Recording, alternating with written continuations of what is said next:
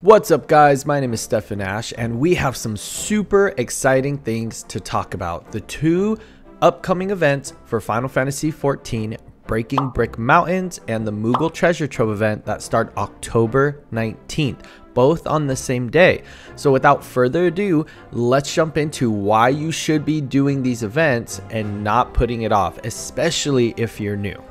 Jumping over to the Final Fantasy Lodestone, the first thing we see is the Breaking Brick Mountains event. This is a collaboration between Final Fantasy XIV and Dragon Quest X. Clicking onto the special site, it gives us a special rundown of what the event is going to entail as well as the rewards. These are golems, which are particular enemies of Dragon Quest X. I'm a huge Dragon Quest fan, so I'm super excited to get into this event because I never actually got to do it prior years. Scrolling down, we're going to go over what the actual rewards are. The first reward you can get is the helmet. This is a reoccurring helmet that you see the NPCs wear in Dragon Quest X. Just seeing this makes me want to replay Dragon Quest X. The other thing you can get is the minion. This is the golem after you do the seasonal event. And then the last thing you can get is another headpiece, which is the slime crown. This event starts on Tuesday, October 19th at 1 a.m. and runs to Thursday, November 11th. So you have plenty of time to start this event and finish it. Most of the time, seasonal events are very quick. They're not really something that takes a lot of time. You can start this event by going to FFXIV. I'm really bad at pronouncing things, as most of you know now if you've been watching my videos. This NPC vendor is located in Ul'dah. After you talk to him, you're going to be able to start the event at different fates. They also list where the fates are going to be located. So we have Central Thanalan.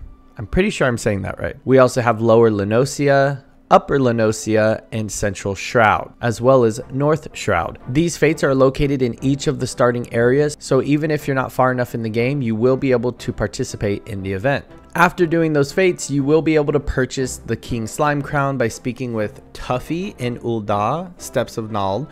And that's pretty much wraps up that event. I'm just looking forward to getting the collectibles and kind of reliving the Dragon Quest X life. I'm probably just going to have to replay the game now. Moving on to one of my favorite events that Final Fantasy does regularly, and that's the Moogle Treasure Trove event. This event right here, you can usually get quite a lot of awesome rewards just by multitasking and doing things that you are already going to do. The event starts from Tuesday, October 19th until the launch of patch 6.0. So that means this is going to be going on until just about November 23rd or around that time, as long as the patch comes out on time. Scrolling down, we see some of the amazing rewards that we are going to get. I am super looking forward to this fire bomber jacket with the lodestone symbol on the front of it. The Kaimu, which I believe I already have this one. You can usually get some pretty awesome mounts from these events that are related to the expansions. And I'm not quite sure what this last one is. I don't know if it's the full outfit or if it's just the cloak that he's wearing. Usually with these events, you pretty much do dungeons, trials, PvP, where you're gonna be able to collect irregular tombstones. Scrolling down, we'll see what is actually gonna be offered. So irregular tombstones of lore for the Praetorium. This is pretty much what a lot of people spam. A really great way to level up alt jobs by getting these tombstones and doing the Praetorium if you're above level 50, since the Praetorium daily can offer a lot of experience. We're going to get 7 tombstones for Castrum Meridium, 5 tombstones for Amarat, which is usually a part of the level 80 dungeon roulette, and then we're going to get 3 to 5 tombstones for PvP, 3 tombstones if you lose, 5 tombstones if you win.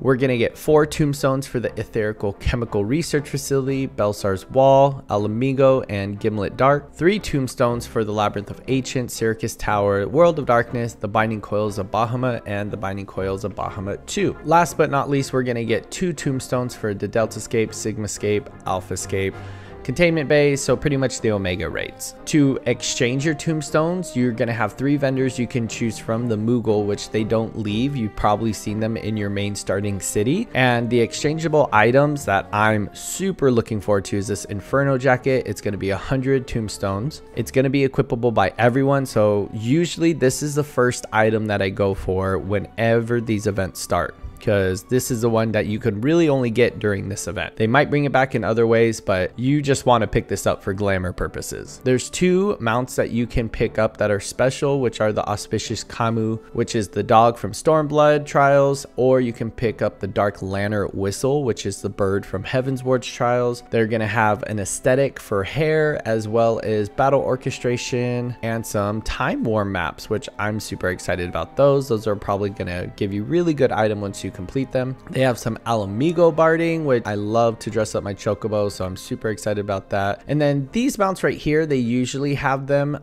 If you've ever done these events in the past, then you've probably picked up these mounts already. They're pretty common and just a really easy way to get them. The pro tip for these events is if you've been wanting MGP, this is your chance to get it. They have MGP Platinum cards, which give you 50,000 MGP for 30 tombstones. So if you play regularly, then you're probably going to get a lot of these irregular tombstones already. And this is a really great way to build up your MGP and go for some of those special mounts that you've always been wanting from the Gold Saucer. They have some house things, the Fat Cat Sofa, which is super exciting. And then I'm guessing this is the jacket from up top, the Bone Wicca Whispers jacket. This is going to be a caster jacket, which is going to give you some really cool glamour going into Endwalker. The last few things I want to mention is they usually have a few minions, and these are just, again, super easy to pick up, so you might as well. If you're going for the Gold Saucer special mount, which is collecting all of the cards for Triple Triad, then you're going to definitely want to pick up these Triple Triad cards. This is pretty much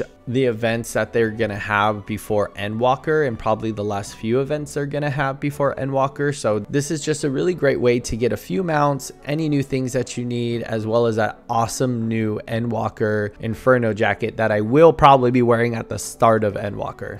All in all, do not miss out on these events. They offer so much and you get so many awesome rewards. You're definitely going to want to put this on your list to do before Endwalker. If you have any questions, feel free to comment down below. I'd be happy to answer any for the upcoming events.